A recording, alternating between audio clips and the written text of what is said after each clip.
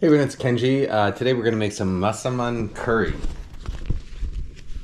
So one of the famous Thai curries, Massaman curry. So this one is a Massaman is like a fusion dish. It's got Thai ingredients like the fresh aromatics, like the lemongrass and the chilies and such. But it's also got some ingredients from Persia and from India, so dry spices and such, and typically made with chicken, often made with beef. I'm making it with beef today because I had this big beef chuck. All right, so I got a can of coconut milk, full-fat coconut milk. And what you want to do is don't shake that can before you open it. What you want is the natural sort of separation of the fat, of the cream and the milk underneath. And so we want to try and get most of that cream off, and you'll see there's a very distinct layer. So that cream is mainly, emulsified, whipped kind of fat with some amount of liquid in there. There's some amount of water-based liquid in there. But what we want to do now is evaporate that water-based liquid off until the fat breaks. All right, and then we're going to use that fat to fry our ingredients in. So Massaman curry, the other ingredients, very simple. All right, I've got some beef chuck here. You can use chicken, chicken legs are great. The vegetables are onion and potatoes. I'm using a sweet potato as well because I had it and I kind of like how it works out. Coconut milk, I'm only going to use 1 can. Curry paste, so jarred curry pastes are generally just fine. I'm using Masuri brand Massaman curry paste. Fish sauce, palm sugar. I got some tamarind in the fridge I'm going to use. If you don't have tamarind, you can use lime juice, something like that. And peanuts. And taxi. Of course, a taxi, very important. All right, so I'm going to cut my meat into chunks here. I like to keep my meat pretty thick and chunky, so I'm not even going to split it in half. Widthwise, it's probably like 2 inches wide there. I'll cut this into a few long strips. And, differing recipes, some recipes will call for browning the meat first. Other recipes just call for kind of cooking the meat a little bit in the curry paste and then adding the coconut milk. I find you get plenty of depth of flavor even without sort of any deep browning of the meat first, so I generally do not bother browning. All right, so you can see, just like when you're browning butter, what's going to happen is eventually all the liquid, all the water-based liquid is going to cook out of there. And you're going to see the solids start to brown. And it'll start getting a sort of really nice nutty aroma to it. I'm going to have my curry paste ready. So if you do want to make your own Massaman curry paste at home, you can. And again, Pailin has a wonderful recipe for it, which I will probably forget to link to, but check down below, it might be there. All right, we're getting a little bit brown down there. I'm going to add my curry paste. What is this, like 4 ounces maybe? Yeah, 4 ounces of curry paste.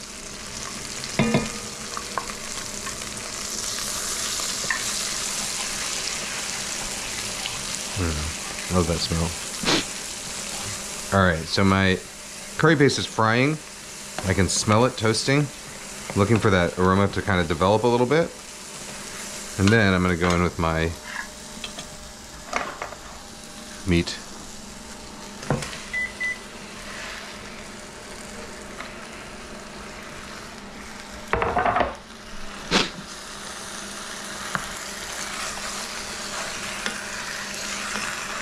I'm just going to kind of stir it around to coat it in this paste. So we're not looking to really brown the meat too much here. A lot of the reason why in Western cuisine you brown meats deeply, and frequently. So generally one of the steps in a lot of Western dishes is to brown meats. And so the reason you do that is you build up those kind of umami Maillard reaction, caramelized brown flavors by deep searing like that. Whereas in a lot of sort of Asian dishes, you get those umami flavors more from fermented sauces, so things like fish sauce, soy sauce, shrimp pastes.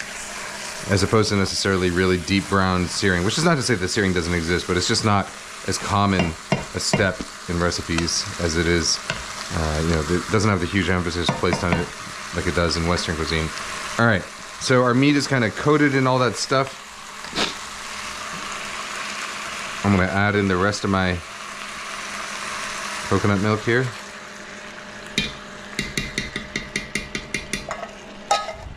And I'm gonna use some water to get the rest of the coconut milk out of there. You could do this with stock if you want, if you have a good stock, but I'm just gonna do it in coconut milk and water. Let that curry paste kind of flavor it. All right, and so now I'm gonna bring this to a simmer. I'll bring it up to, the recipes always say bring to a boil, then reduce to a simmer. The main reason you do that is just to make sure that people do bring it up to a proper simmer. But really, you just need to bring it up to a simmer. You don't need to bring it up to a boil first. But anyhow, I'm going to bring this up to a simmer.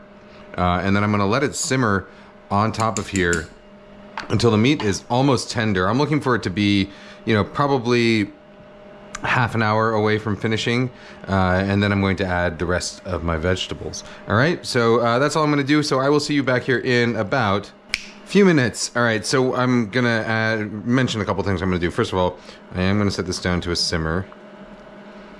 Sort of a bare simmer is what I'm looking for. Okay, I'm going to go ahead and add some shrimp paste, because if I was making that curry paste from scratch, I would make it with shrimp paste, but the jarred stuff doesn't typically have it, so I'm gonna add a couple tablespoons shrimp paste to there. Shrimp paste is one of these things that smells really funky but tastes really delicious once it's mixed into things. All right, so the other things that I am going to do while this is cooking, I'm going to mostly cover it, so I'll have the lid on about here, and then I'm going to check it every once in a while to make sure that it isn't, that the meat is mostly covered. Sticking up a little bit here and there is okay, but but you do want it to be mostly covered. The other thing I will also do is if I see an excessive amount of sort of scum, I might just skim the scum. You can skim the fat if you feel like it. Often this dish does have a kind of little layer of fat on it though, so you don't have to worry about it too much. Okay. All right, so that's going to take a couple of hours until I'm ready to add the vegetables. So now I will see you in multiple hours. It's been a long time, so I have some explaining to do about where I've been and what I've been doing. As usual, I miscalculated, and I forgot that today was not a normal Friday, and that my daughter, in fact, had a recital today. And so the beef stew that I started cooking earlier, the Massaman curry that I started cooking earlier, I wasn't going to have time to finish it before dinner. So what I did was I simmered the meat for 2 hours, and then I shut it off, and I kept it at 145 degrees, which is a sort of safe temperature to hold things at. And now my kids are asleep. I had a chamber music rehearsal. Now I'm finally back home and I'm finishing up this stew. So at this point right now, the meat is, I would say about 30 to 45 minutes away from from where we want it to be at the end, So I want the meat to be kind of undergoing what I call secondary breakdown, which is where the primary breakdown is when sort of like the really big chunks of fat between the muscle groups start to break down, and so your muscles kind of separate a little bit. And then secondary breakdown is when the sort of fibrils in between within each muscle group start to tenderize. So, each muscle will still kind of hold its shape, but as you bite into it, it'll separate. So it gives you just a little bit of chew. And then finally, there's what I would call tertiary breakdown, third order breakdown, which is when the individual muscle fibrils themselves start to break down. And so that's when you sort of get that kind of frayed look, that kind of chalky flavor of chalky texture of really overcooked stewed meat.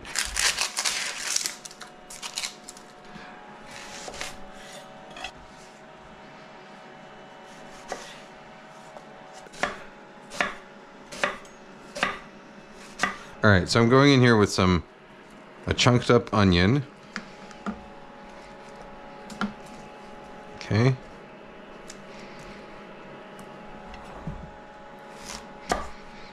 And these potatoes, which I'm also just going to kind of keep chunky. Maybe I won't use that sweet potato. I feel like this is probably enough. Yeah.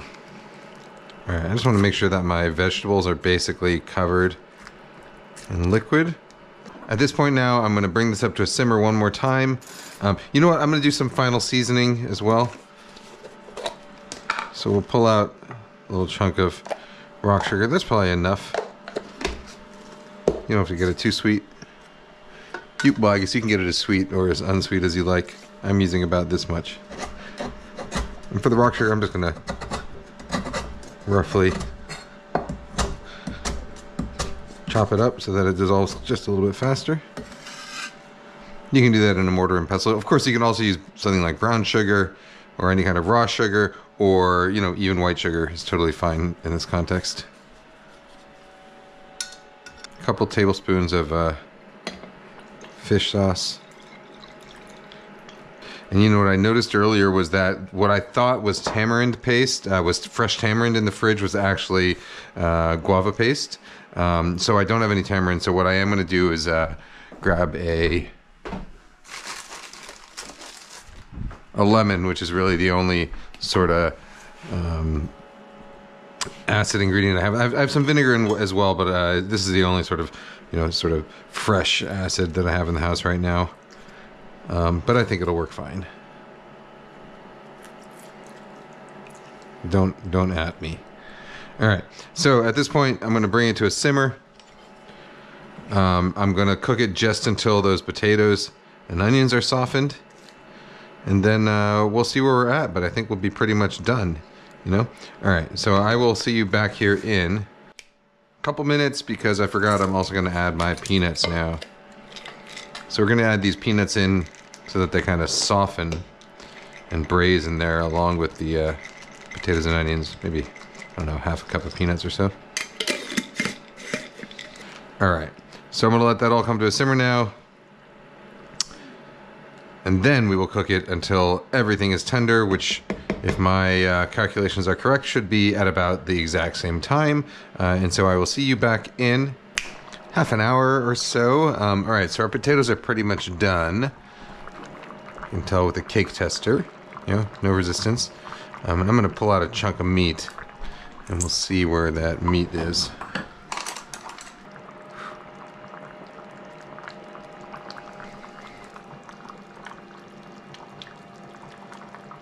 Ooh, yeah.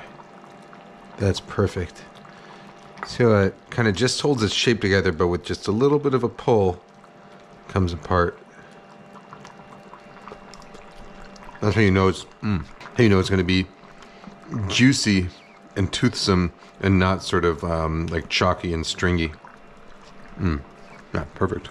All right. Massaman curry typically is not that spicy, you know, so the curry paste itself is not going to be very hot the way like a green curry would be, for example. This on its own, 9 out of 10. This Massaman curry with rice, 10 out of 10. Would eat again. Anyhow, we're not eating this today. This I'm going to now shut off, chill overnight, and then we'll reheat it for dinner tomorrow. At which point it will thicken up a little bit. It looks a little bit loose right now. I think it's fine. You know, it's fine for a curry like this to be a little bit loose, because it's supposed to be kind of soupy, eaten with a spoon and a fork mixed with rice. But if we leave it till tomorrow, it is going to thicken up a little bit anyway, and I think the flavor will improve a touch as well. It'll all the kind of rough edges will soften up overnight. But anyhow, that's that. It's delicious, and I hope you make it sometime, and I hope you're all having a wonderful evening or day or whatever time of day it is. All right, guys, gals, non-binary pals, I will see you next time. Bye-bye.